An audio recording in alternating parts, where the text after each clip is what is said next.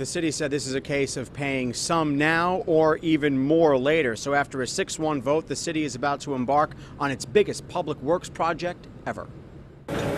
Fixing pipes first buried when Bayshore looked like this and Ybor looked like that isn't free. Not even close. No, this is a huge deal. It's a historic vote. For $2.9 billion, the city will replace a quarter of their 2,200 miles of pipes over the next 20 years.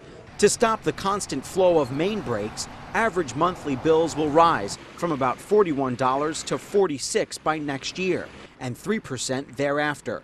By 2026, bills will cost $80. Bakari Brown of East Tampa isn't happy about that and was the only resident to address council tonight. Once they see it really kick into effect as the years go on, they'll realize the impact that it's actually having on their pockets. And it'll mean more to them then. They'll be more outraged, but at that point, it'll be too late. To win council's votes, Mayor Jane Castor dropped a $300 million project to transform sewer water into drinkable water.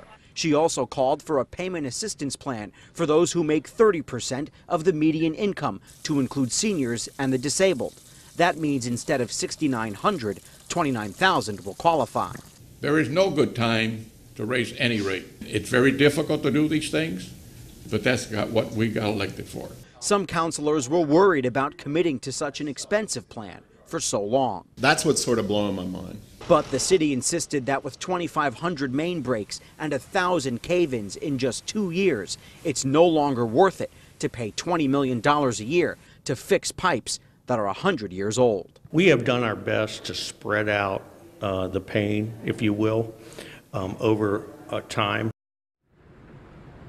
Now, you heard me mention that payment assistance plan. The city came into this with a 30% idea of having the 30% of the median income qualify for that. Now, City Council has expanded that to anybody who qualifies with a 50% of a median income. So they hope that'll help more people pay for this. The rate increases take effect in November, Mark.